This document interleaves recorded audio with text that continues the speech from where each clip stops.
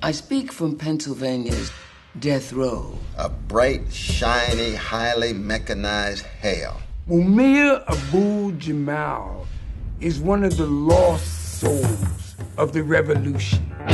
Mumia, how are you dealing with all of this darkness and despair and despondency and so forth? He said, let me write about it. I'll tell the truth about it. It's a living hell. It's a nightmare. Powerful governments like to control.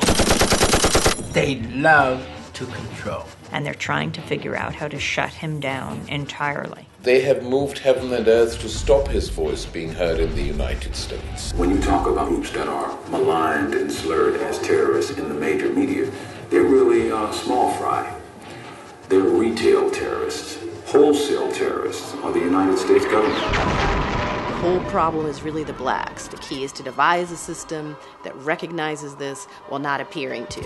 Well, they did. Mumia dies, fires in the skies, rebel cries, we politicize, brothers with the lies and couples. Look for me in the whirlwind, dare to struggle, dare to win. Long live the Panthers, comrades with answers. Abu Jamal, found guilty of murder, could get death for killing officers. Abu Jamal, sentenced to chair in cop killing. Slain officer's wife praises the jurors. Guilty as you all, free Mumia Abu Jamal. There were reports being written on him since he was 14 years old. I think it impelled me towards radicalism generally, with, of course, the help of the Philadelphia Police Department.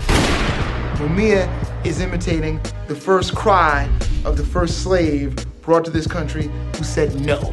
This is what he's able to do to make what's on CNN the lie that it is and tell it to you with the charisma of a Malcolm X. And that's dangerous. That's beautiful. What makes Mumia so threatening to many people in the United States is that he is still a revolutionary. And because he has been in jail for so long, the system has not had the opportunity to calm him down. On the move, from death row, this is Mumia Abu Jamal.